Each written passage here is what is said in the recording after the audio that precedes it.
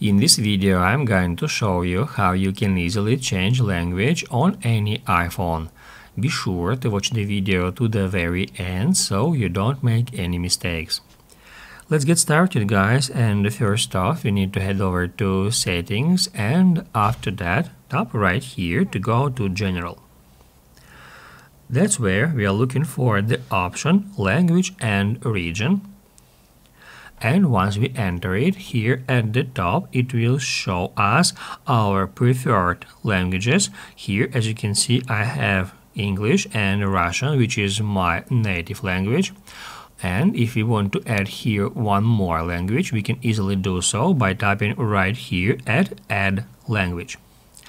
After that, we can select any language from this list, let's say Italiano.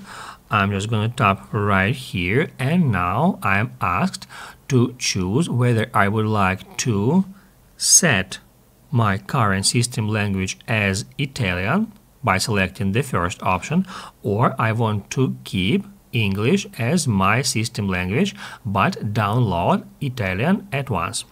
I'm just going to choose the second option, and after a couple of seconds it will show us that here now we have 3 languages, and basically in order to set any of these languages as our current system language, all we have to do is just drag it to the very top of this list.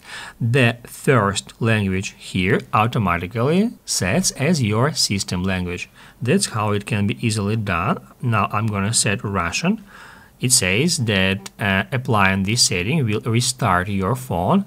I'm just gonna hit right here at Continue. It will turn my screen off for some seconds, and after maybe 5, maybe 7 seconds, we can check out that now system language has been changed to Russian, and in the same way we can switch it back to English.